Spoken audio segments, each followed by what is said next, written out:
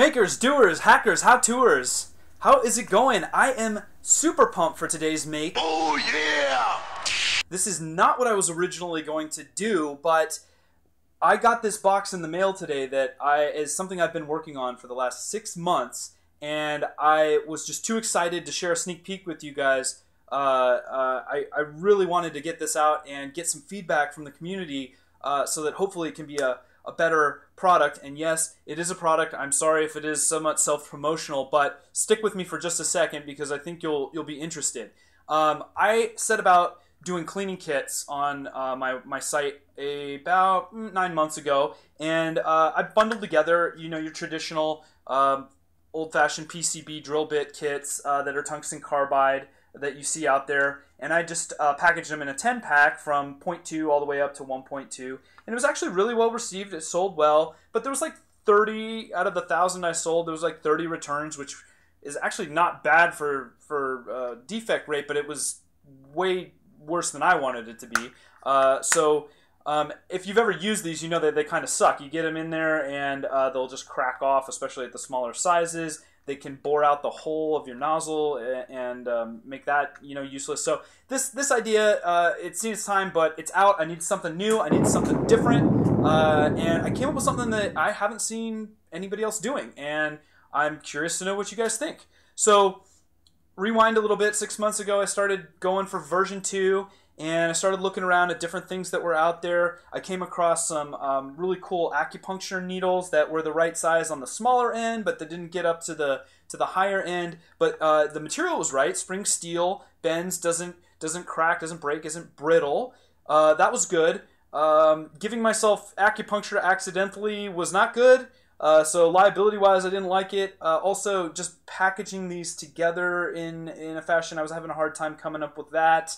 So ultimately that one was out. And I looked at a couple of other things like welding tip cleaning kits. If you're into welding, you know that there's kits for cleaning out the tips on your welder. And the sizes weren't quite right there. A lot of those were a little too big, but again, it was getting into the right realm and the ideas kept flowing. And then I came across this.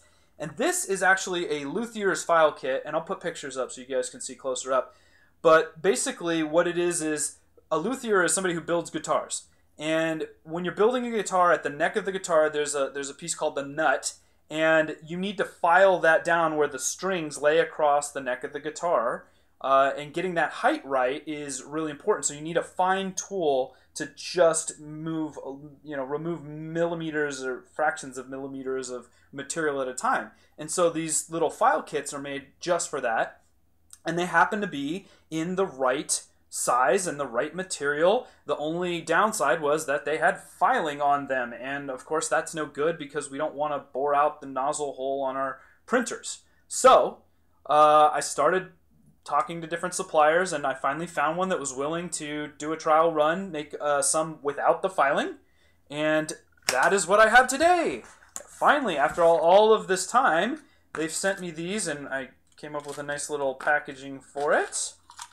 These are not released yet. This is still a sneak peek.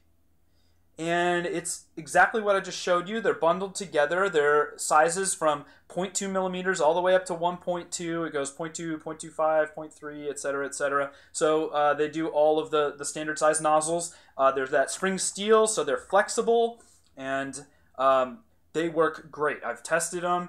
My favorite thing is I have a lot of direct drive extruders on my printers. I have some Bowden too, but on a direct drive, if you ever have had that problem where the hob nut just ends up grinding your filament down and you can't actually get it out without having to take apart your entire extruder, getting a cleaning knob in there and pushing it out from the underside so that you can just pull it out and not have to take apart your entire extruder is incredibly valuable and saves a lot of time. So that in and of itself was a godsend for me. But I also use them when I'm refurbishing my old nozzles. I'll put them in an acetone bath, heat them up, and then I'll just clean them out. And it's nice and easy. They are not brittle. They bend. They come back to their shape. The only problem, and that's why I'm sharing with you guys, I'm hoping that the community might have some good suggestions for me, is I've got them on a ring. there's not a good way to tell them all apart, especially at the smaller sizes. I need a better labeling thing.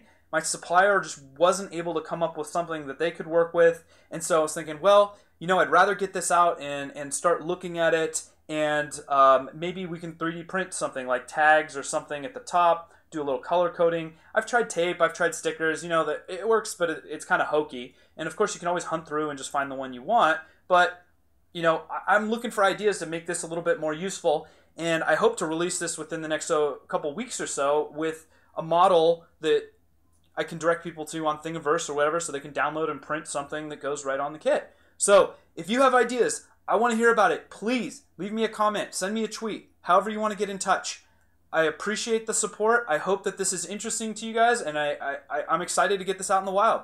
Have a good night.